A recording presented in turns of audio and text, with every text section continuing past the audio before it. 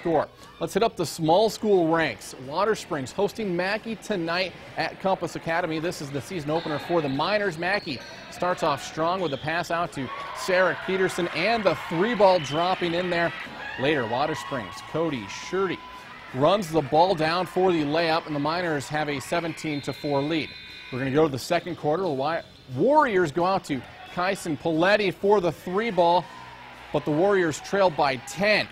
Now the Miners will find Peterson, and then underneath, he'll get the ball back and make the shot.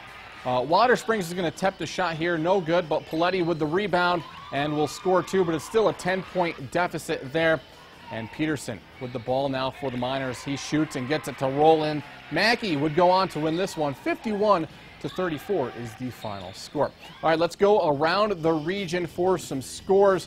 Hillcrest beats Brighton, Utah, 59-58. That one in Utah. Bonneville falls to Skyridge, Utah, also in Utah, 64-38, the final score there.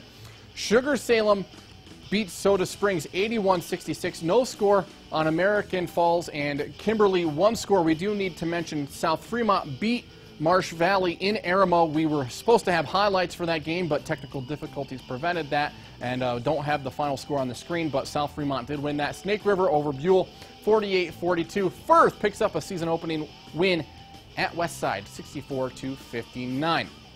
Salmon falls to Chalice 62-51. No score in Butte County and Oakley just yet. As we roll along, if you got a score to any of these games we don't have, please call them in. We will take them and get them on the air. And let's go to the girls' scores. Hillcrest and Bonneville, both winners in Utah tonight. Hillcrest over Brighton 64-31. Bonneville over Skyridge 61-26. Rolling along, Century beats Wasatch, Utah 62-42. Teton downs North Fremont 45-27. Rockland beats North Gem 47-16, and Mackay defeats Watersprings 50-20.